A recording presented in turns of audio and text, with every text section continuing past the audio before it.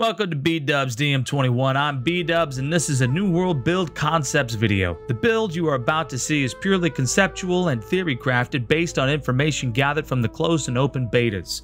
These have not been tested and all skills, passives, and other details are subject to change as we head into launch. This build guide is purely to convey the concept of the extremely robust custom class system New World introduces, and to hopefully provide you some direction when you make the journey to Aeternum. Today, we build the Patriot, a mid-ranged DPS class looking to take part in a Revolutionary War reenactment built for PvP and PvE, originally conceptualized by Cutie Patootie. Alright guys, so for this build, we're going to be doing something really fun and something a touch unexpected. We named this one the Patriot, not necessarily because it was inspired by the character played by Mel Gibson in The Patriot, but yeah, it kind of was. Let's go ahead and get into the weapons we'll be looking at. This is a DPS class with a lot of CC potential. We'll be wearing light armor and we'll be mainly focusing on dexterity with some points into constitution around level 25. You want to make sure you have over 100 dexterity and 50 constitution. Why the 50 constitution? I see very few people actually ask this or actually, advise this. I do. And the reason why is because you get a 20% bonus to all heals from consumables. So if you're playing PvP, which you should, getting that extra 20% healing from your consumables is a thumbs up from me. It's very helpful. Trying to stay alive in PvP is very important. So having at least 50 con is fundamental. Yes, even for low level PvP. So we want to get to about 115 dexterity, 50 constitution when we are around the level 25 area. That's a good place to be. That's a great place to PvP from. And let's get into the actual build itself. We have two weapons. We have the Hatchet and we have the rifle. And if you've probably noticed here, we're taking quite a few things down the trapper line. But before we get to the skill by skill breakdown, let's sort of explain what it is this class is supposed to be doing. The idea behind this class is to be an assassin. You are an ambusher. You want to kill and you want to kill quickly. Your goal is to kill a single target as fast as possible. And there's a couple things that we need to do here, and there's a couple things we need to bear in mind. Even though this is a rifle build, which does amazing chip damage at incredible ranges, okay? Even though this is a rifle build, get off my screen. Frickin', I need to delete that program. Anyways, in order to do this, this is a mid-range build. We're going to be fairly close, not too far away when we engage a target. This is awesome if you're hiding in a bush, or maybe there's somebody approaching your position and you're going to want to trap them. This is a very, very sneaky build. A lot of Musket players don't use things like sticky bombs, and I'm honestly confused as to why not. It's amazing. Let's get into the build. The idea here is that we're going to open with a powder burn, which gives an awesome damage over time. It's great. Furthermore, it allows you to deal more damage on targets who are actively burning, and that is awesome. Next, we're going to do the stopping power. So first we burn them, then we knock them down. We shoot them and they fall on their back. At this point, we go into melee range. We're going to drop a sticky bomb on them, which actually gives a 15% slow, and if for whatever reason they're still alive, you switch over to your Hatchet, turn on Berserk, and you go ham. And that's the concept for the build. Now, do you have to do everything in that order? Ideally, yeah, you would. That would give you the fastest kill. But this build does have some flexibility where if things go wrong, you have a few tools at your disposal to fight through and win out. So we're going to go through every single ability and every single passive that makes this build amazing. We're going to go ahead and first take a look at the Hatchet. Here's the deal, guys. I was looking at this, and normally I do take a few skills from the throwing tree on my Hatchet builds. Normally I do. But in this particular case, we have a Musket. A beautiful, beautiful gun that shoots little pebbles that hurts people, and it's amazing, and we like it. So because of that, I really didn't see any need to add any kind of range to this build in the Hatchet tree, and we went 100% Berserker. Yeah, because this tree is a touch broken. Now, I expect this tree to be nerfed one way or another come launch, but it will still be good. Okay, this is too popular a tree. They're going to have to go in surgically removing little bits of percentages here and there to try to balance this. And even when they do attempt to do that, I don't think that this build will be nerfed that significantly. So let's go ahead and break down the skills and see where we're at. So, for those who do not know, how do you not know? Berserk triggers a Berserk mode that increases all attack damage by 20% while active. Now, Berserk mode will be active for 12 seconds. This is a very lengthy amount of time, but you won't need all 12 seconds. You'll probably need about 4. Anyways, let's continue. This cooldown will not be triggered until the Berserk mode ends. It's an 18-second cooldown, so essentially you can go Berserk once every 30 seconds. Awesome, 20% damage increase, we're happy. Next, while you are Berserk, your movement speed will increase by 20%. Oh, so now we're fast and happy.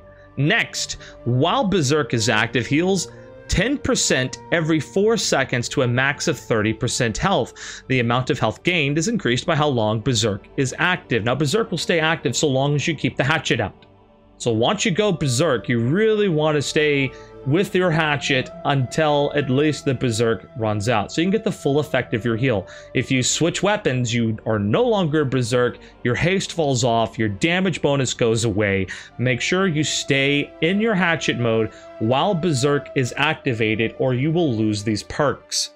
The next one, Berserking Purge. Triggering Berserk removes all crowd control effects. So this is really, really good. If something goes wrong and you are somehow trapped or ice showered or something happened to you, you know you can switch to your Hatchet, pop Berserk, and now you are free of that stun, you are free of the stun, you're free of the slow, you're free of the root. You can then pursue your target with that additional speed and have at it, Hoss. Next up, we've got uninterruptible Berserk. Uninterruptible.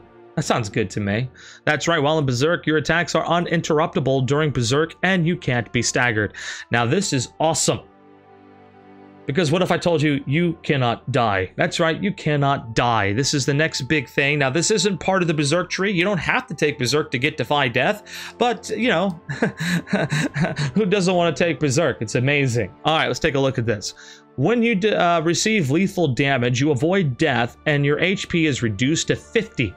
You then gain immortality for 3 seconds. This is on a 60-second cooldown. That is unbelievably short. What an unbelievably short cooldown for an invulnerability. So in this state, you cannot take damage. You cannot die.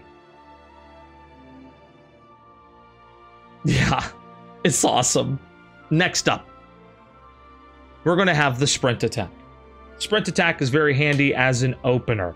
Essentially what you're going to do is, if for whatever reason the target is somehow moved away from you, now this happens, you know, different weapons have skills like burnout, right, or flesh, and they get away.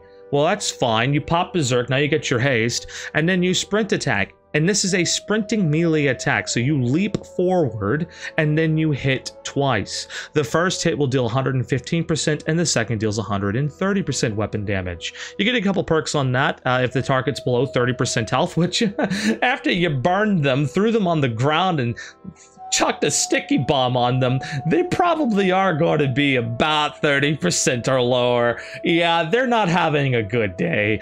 But hey, if they are under 30% health, Feral Rush deals 20% more damage on top of the 20% damage you're already getting from Berserk. Oh, how nice.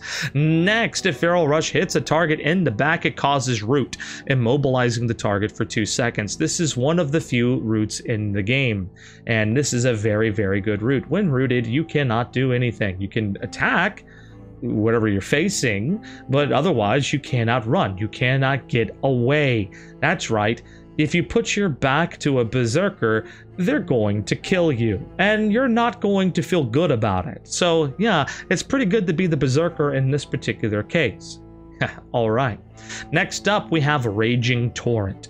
Now, this performs 4 fast attacks, each dealing 90% weapon damage. Pretty good. Hitting a target with Raging Torrent grants haste. Oh yeah, on top of the 20% haste that you already have, now you have 40% haste if you hit this. And hitting a target with Raging Torrent, any of the 4 hits will give this to you. You are now super fast. Okay, you're the Flash. That's awesome. 20% haste for 6 seconds. Take it.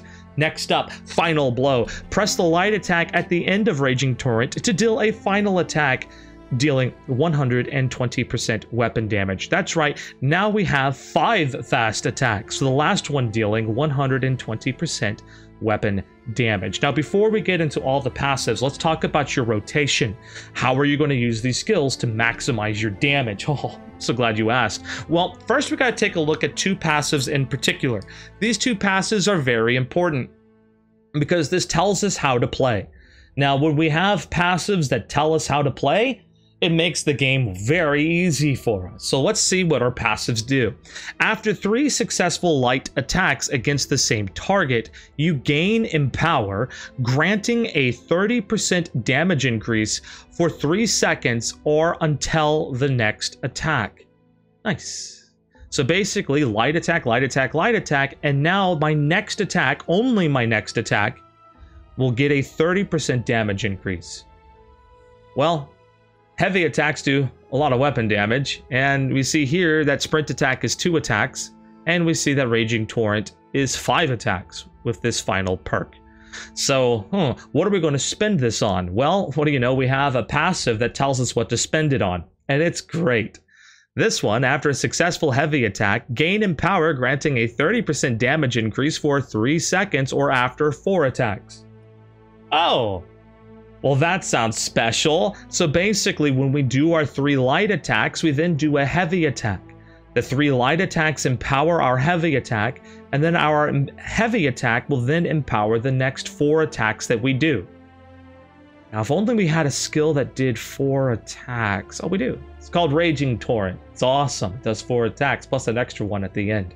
That's right. So what we do with our rotation when we're in Berserk is 3 light attacks, followed by a heavy attack, followed by your Raging Torrent. If you do this, whatever it is you did it to, unless it's a dungeon boss, should be fairly deadened by now. It's pretty good. It's incredibly strong, and I like everything about this build. This is very strong. That's why we call this an assassin class. This class is designed to murder you in the face hole until you're dead, and that's how it works. So again, 3 light attacks to empower your heavy attack. The heavy attack then empowers your Raging Torrent. You can then rinse and repeat, but instead of doing Raging Torrent, you have 2 options. You can do another heavy attack, followed by another heavy attack, followed by another heavy attack. Or you can do 3 light attacks, followed by a heavy attack. 3 light attacks, followed by a heavy attack. I prefer the 3 light attacks followed by a heavy attack, followed by 3 light attacks, followed by a heavy attack over and over and over again, because the heavy attack will empower the next 4 attacks, and that means that the empower you get from your 3 light attacks on the second time you go around the merry-go-round, right, will then get a 30% damage increase on top of the 30% damage increase you got from the previous heavy attack. It's very nice. But it basically tells you exactly how you're supposed to hack your opponent into teeny tiny little pieces. This is a very, very high DPS rotation. It is one of the sickest DPS rotations in the game. This does so much damage. You're going to love it. And when you do it, and you do it right, you're going to squee. With joy, preferably. It's very good. In fact, it's so good, I would tell you to grab these 2 passives early, if you can. These 2 passives, get these fairly quickly. I would prioritize those 2 passives before Berserking Purge. You can pretty much go down this tree, grab the other 2 skills, but honestly, these 2 passives are probably better than these other 2 skills. You need to get these 2 passives. They're very good, okay? Very good. We need to get them. They're important. All right, nice. Now, let's take a look at the other passives. We get if target is below 30% health, light and heavy attacks deal 20% more damage. What do you know? The build concept is designed to fight people who are very, very hurt once we go into Hatchet Berserk.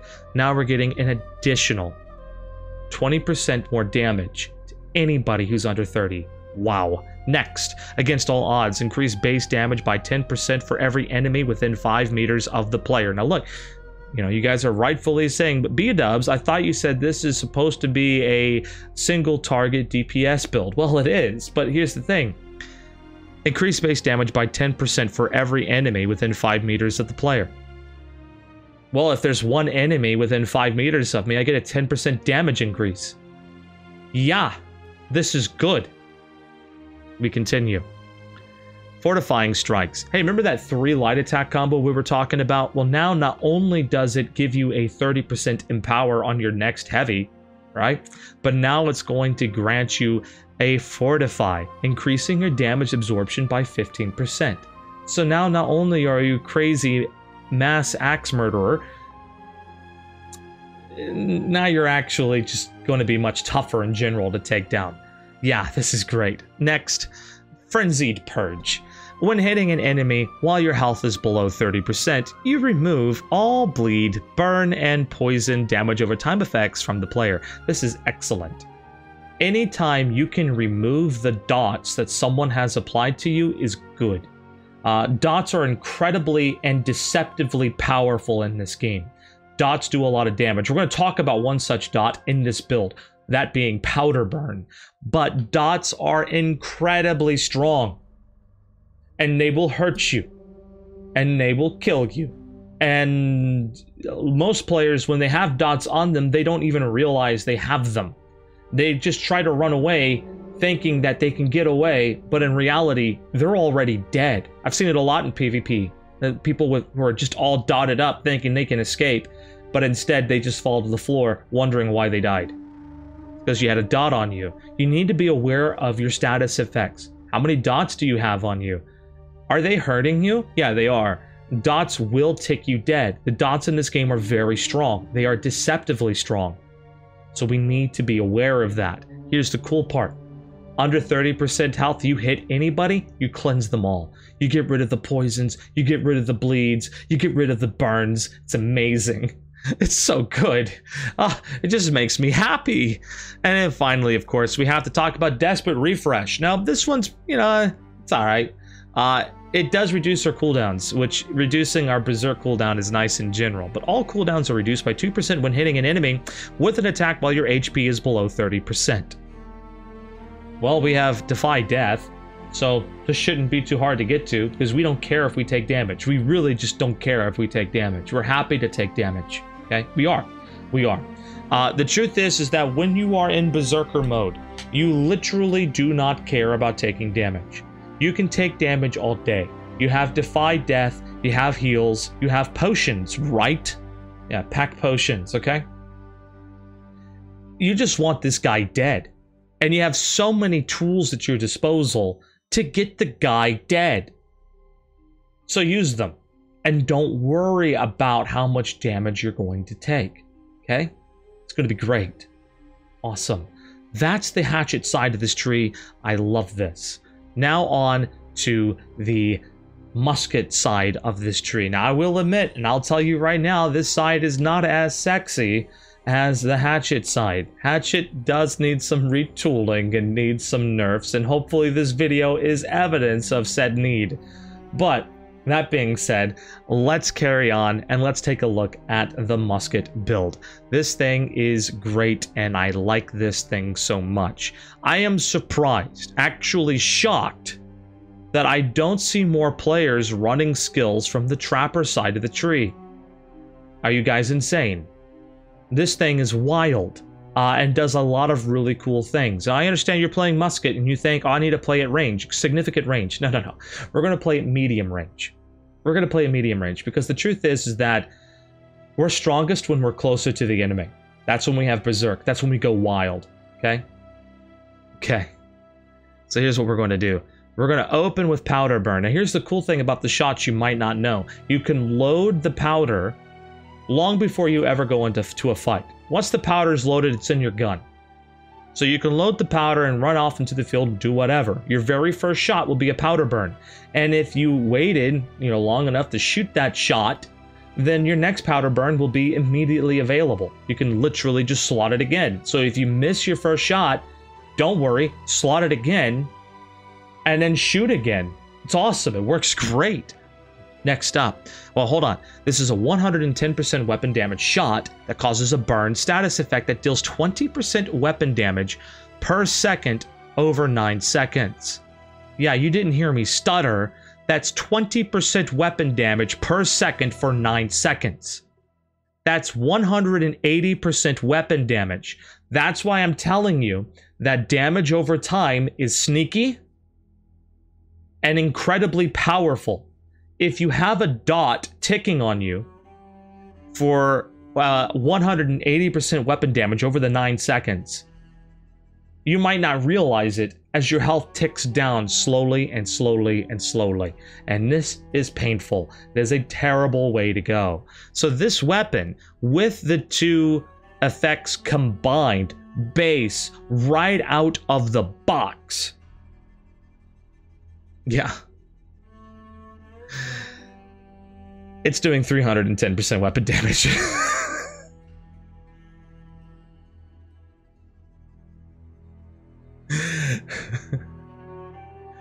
It's disgusting. 290% weapon damage. I can't do math sometimes. 280. 300% weapon damage? 300%. Look, I math bad, okay? You math right for me, okay? Now let's move on.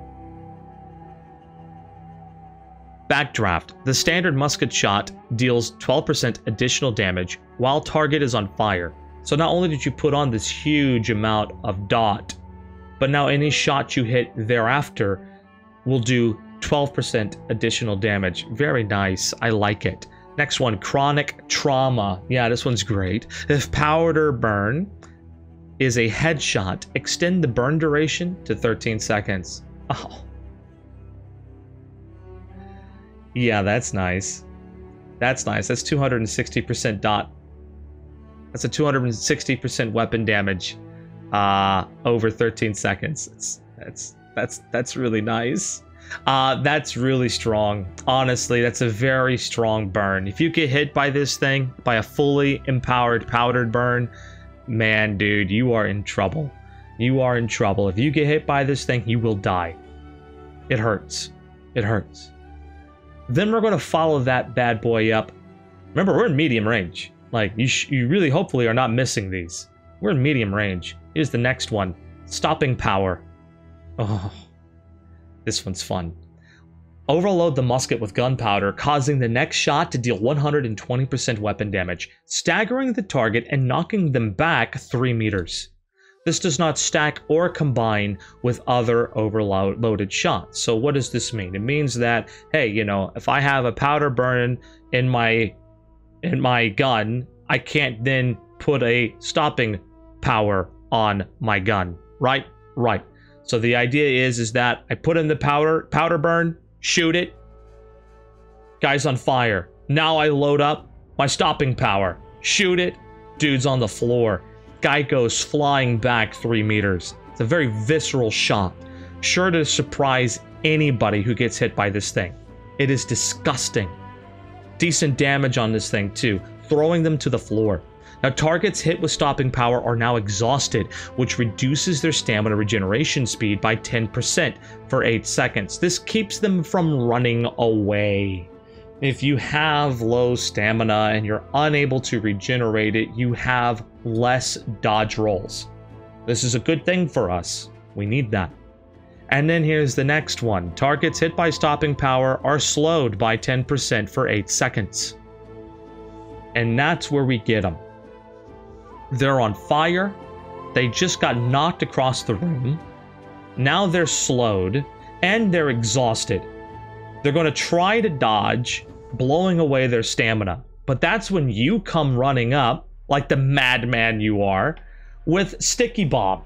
Oh, yes. A bomb that can be thrown a short range and sticks to anything it makes contact with. Now, ideally, you want to put this on the bad guy. Yeah. Detonation will occur 3 seconds after impact, and this deals 175% weapon damage to all targets within 3 meters. Pretty good. Now here's the cool part. This is what makes it really, really good. Sticky Bomb grants the player 40 stamina when it deals damage with an explosion. That's not the good part. This is the good part. Sticky Slow.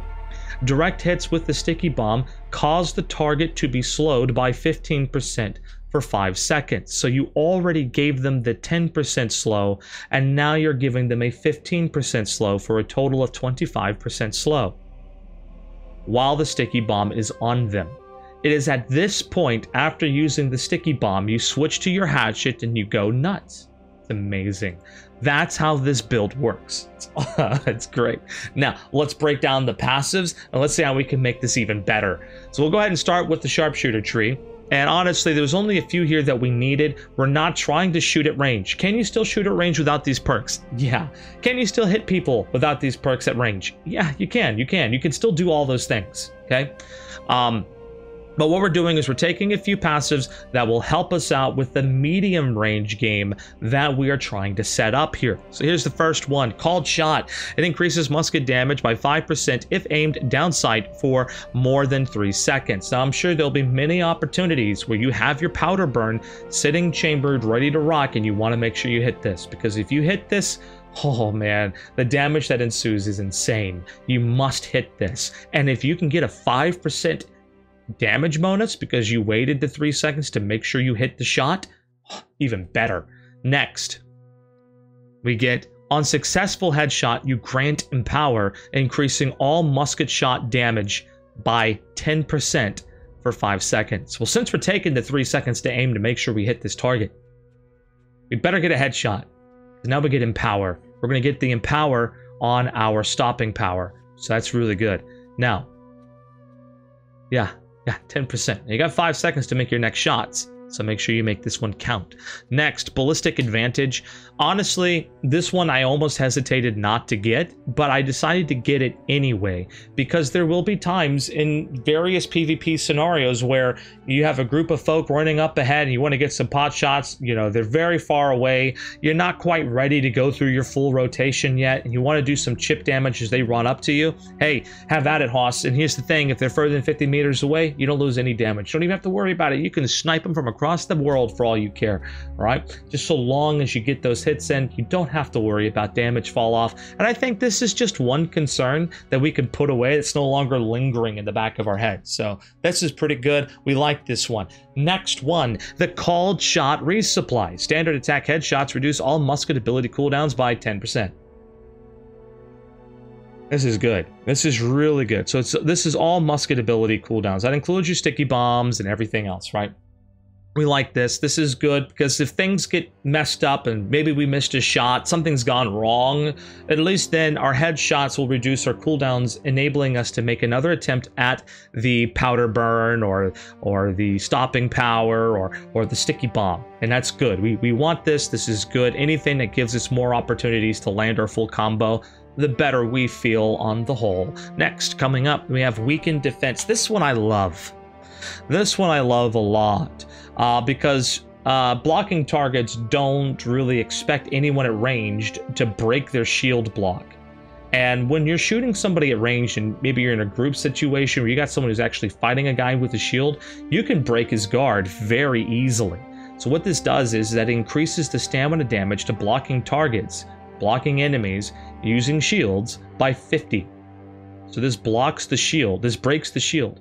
But here's the deal, it works for everybody, don't worry. And you will deal 10% of armor penetration to targets that aren't blocking with a shield. So this helps you against all targets. Anything that increases my damage makes me happy.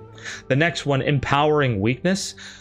Hitting a target with an active debuff triggers Empower, increasing players' damage to be increased. It increases your damage by 5% for 5 seconds, guys. All right, that's what it does. So whenever you hit a target with an active debuff, well, what do you know? We have an active debuff. It's called Powder Burn, and it's amazing. So this will now increase any subsequent hit by 5% when we actually follow it through with another rifle attack. Really good. I like Empowers. Empowers are nice. Anything that makes this better, is awesome. Next one, back it up. Walking or strafing movement speed is increased by 10% when an enemy is within 8 meters of the player.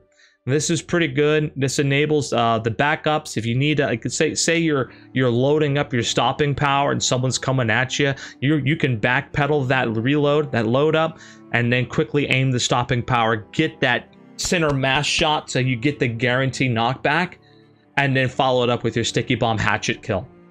It's awesome. So anything that can help you get a little faster of a backpedal, nice. I like this a lot. This is very helpful. Next one, hustle. After a dodge, gain haste, increasing movement speed by 10% for 3 seconds. A very, very good passive. So once we hit that stopping power, we're going to dodge towards our target, giving us the haste so we can drop the sticky bomb on them. This is very good. I like it. Here's the next one, tactical reload. Yeah, dodging reloads the musket. And this can only happen once every 6 seconds. So you get that stopping power, dodge towards the target, and let's say he gets away, no biggie, you have another shot ready to rock. Really cool. I like this. And then finally, our ultimate passive, it's called Lethal Combo. Increase musket damage by 20% against targets affected by trapper tree status effects. So that's your stopping power. Essentially, this will increase your sticky bomb damage by 20%. Sticky bomb is nasty and gnarly already. So we're very happy with the sticky bomb. It's going to do even more damage. It puts a slow on the target, makes them blow up, and everybody has a good day. Well, except for the poor sap who got, well, sapped. In any case, guys, this is the Patriot. Let me know what you guys think about the build in the comments down below. Is it good? Would you use it? Do you have any suggestions? Let me know. In the meantime, guys, stay safe out there. Keep the faith and game on. See you guys next time.